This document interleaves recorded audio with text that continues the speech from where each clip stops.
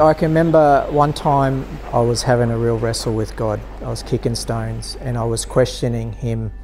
Are we making a difference in these kids' lives? Are we really making a difference? I was in Bangkok near the airport because I had an early flight to go to another country. I was in a market area where a lot of shift workers were at midnight. And I just remember having this thought, are we really making a difference in these kids' lives? And then I hear my name get called out.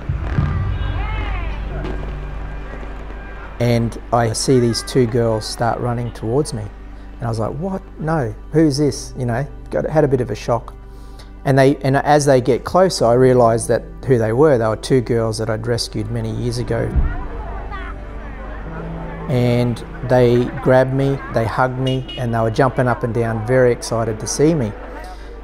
A couple, a man and a lady, had caught up by that time, friends of theirs, and they turned to them and said, "This is the man I've been telling you about. This is him.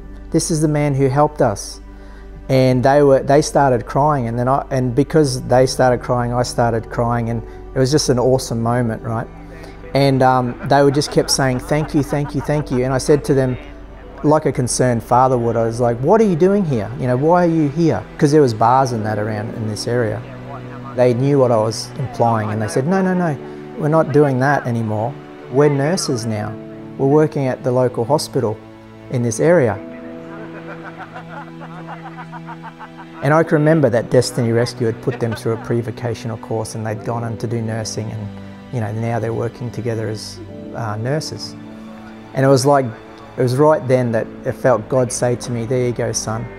This is why you're doing what you're doing. You don't see what happens to these kids, but you are truly making a difference in these kids' lives." And that was a miracle. For those girls to be there at that time, on that day, for me to hear that was just amazing. It was good.